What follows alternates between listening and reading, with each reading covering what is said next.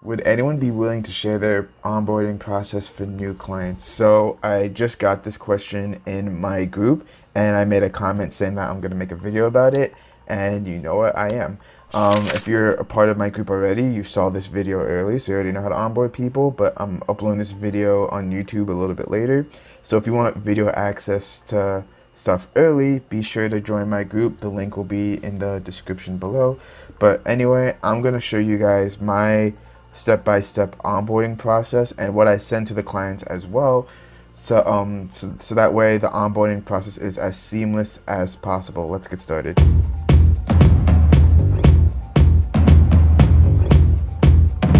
So what's going on, guys? My name is Bogle, and this video I'm going to talk about an SMMA onboarding new clients for your SMMA agency. So congratulations, you got your, whether it's your first client, you got a new client, or you just want to find a way to make the onboarding process more seamless. Watch this video, you're going to know how exactly. So the first thing you want to do is the very first thing when you get the invoice and payment. The very first thing you want to do is you want to email the client the assets you're going to need. This was on my proposal as well that I sent the client.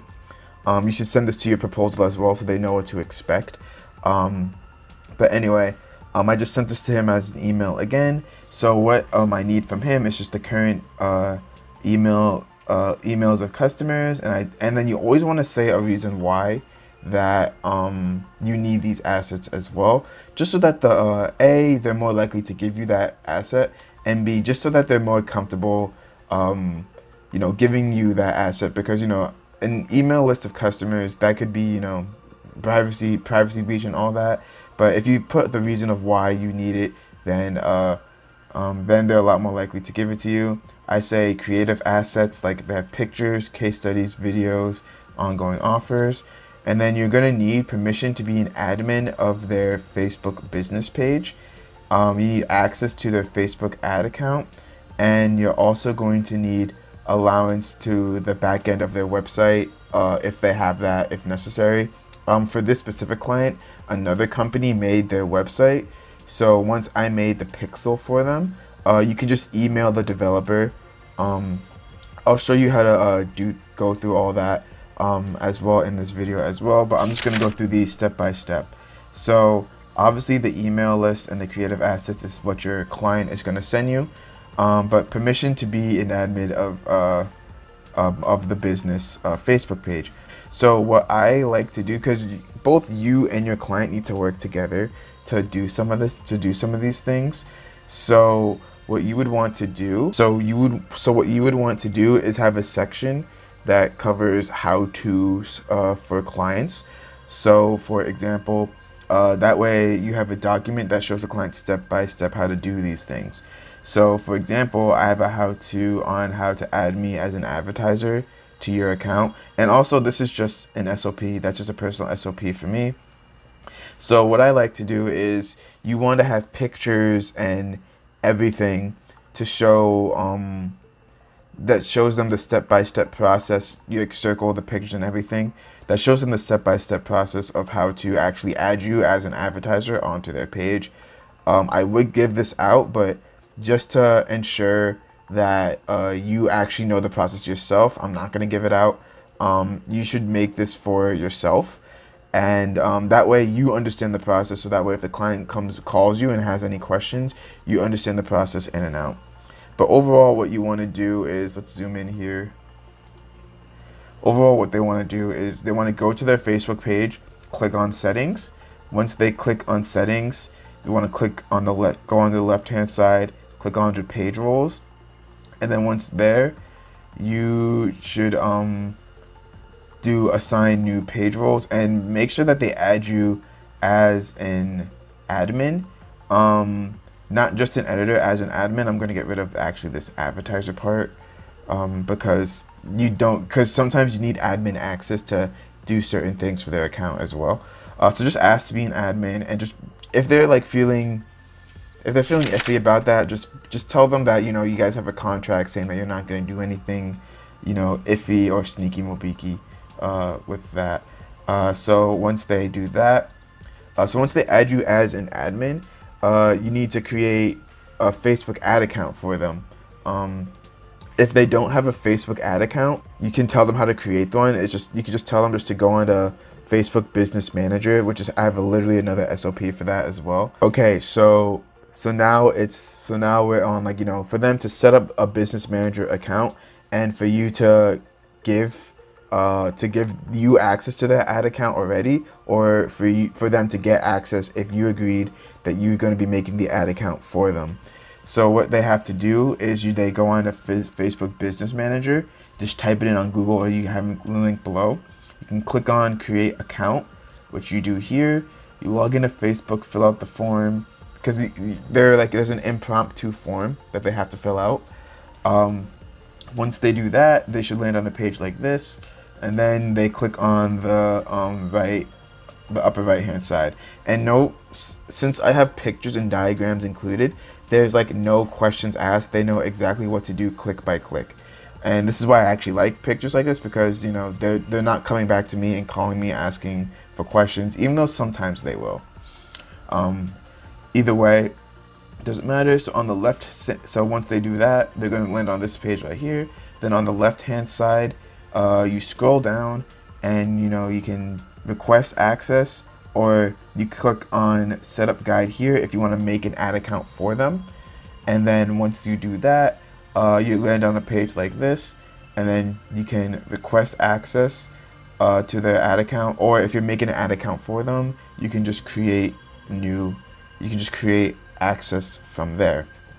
And so this is like, you want to give access to them if you're going to create the ad account and run it through their page. Even if you're going to create them a new ad account, they still need to go through this process, simply just to find their business ID. And once they do that, they can copy and paste and give you that business ID. And just for note, they can find their business ID if they just click on business info. So that's how you give and get access to their Facebook ad account. The next thing we should do is you need to add the pixel to their account. So hopefully you know how to create a pixel and all that. If you don't, I guess I'll quickly show you, as I'm gonna show you how to add their pixel and stuff like that. So let me get on Facebook Manager right now so I can show you how to do just that. Okay, so once you're on the Facebook Ads Manager dashboard, you want to click on Events Manager. And okay, so once it's loaded, this still isn't loading, it's taking a while to load. Assuming that you've never created a pixel for a client before, you want to click on Add New Data Source, Facebook Pixel, and overall it's still loading. Overall, Facebook gives easy instructions on how to, you know, install the pixel. So let's say another developer made their website, or another company did. So I asked for the contact information of their account manager. So he gave me that information. I called the account manager first and let her know that I'm gonna email her a Facebook pixel to install on the site. She said yes, that's totally fine. And you get the best email to reach them at. And once you do that, it's usually Facebook shows 3 options here. And once it does that, you can email the developer the Facebook pixel, and then the developer is going to do all that. And then obviously there's instructions on if you want to install it by yourself, or you know, if you have like if you made it through Wix or Squarespace, something like that, there's another option for that as well. If you want to install it by yourself, let's say, you know, maybe they didn't do it, or the client has the access to the backend of the website. This is not what this video is about. Be sure to watch another YouTube video about that. I'm sure there is somewhere online. And as an entrepreneur, you have to be willing to, you know, go out of your way and find out how to do these things. Overall, you want to make how-to documents for your clients. You can also go the extra mile and also make videos for your clients as well, but I prefer just doing how-tos because they're simple. You can attach it to an email and send it off, and just if you have step-by-step pictures, then it's really obvious and the client doesn't really need to go through a video or like have to wait through the video to do it. They can do it pretty much on their own pace as well. But when it comes to installing a Facebook pixel, maybe if they have a backend to the website that you know about, maybe you can send them a video about that. But overall, yeah, that is my process. So again, if you have any more questions, feel free to leave them down in the comment below. Be sure to like this video as well, and also join my group and post these questions. As you can literally see right here, I got a question from a group member. I thought this was a really good question, and I just did it. So I was like, I might as well make a video about it and just share it amongst, all my group members, so that way people don't have to go through, the onboarding process. But the most important thing is you want to make these how-to guides for your client, because it makes you seem a lot more professional as well. And you're not always texting them being like, oh, I need access to this, oh, I need access to that. You want it pretty much all in one, and you don't really want to bug the client as well. And also, very last thing, if you do need any more stuff, don't be afraid just to go and text the client or email the client that, hey, I need this, or hey, I need that. Because if you do need something, but if you're too scared to ask the client and they don't get it, you can't get them the maximum amount of results that they could possibly be getting. And, that just makes you look worse than, if you just bother them for 1 second to ask them.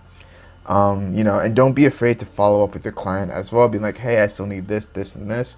Because especially if you send a contract, you're in a specific date range as well. And the later delay that the client gives you, the less likely you are to, fulfill all the results that you want, and given that a specific time frame as well. So yeah, if you have any other questions, feel free to post them in the group. If not, be sure to watch this video up there to learn how I book 2 to 5 appointments a week for my SMMA agency. So that way you have clients you can actually go and set them up with. I'll see you guys in that video. Take care.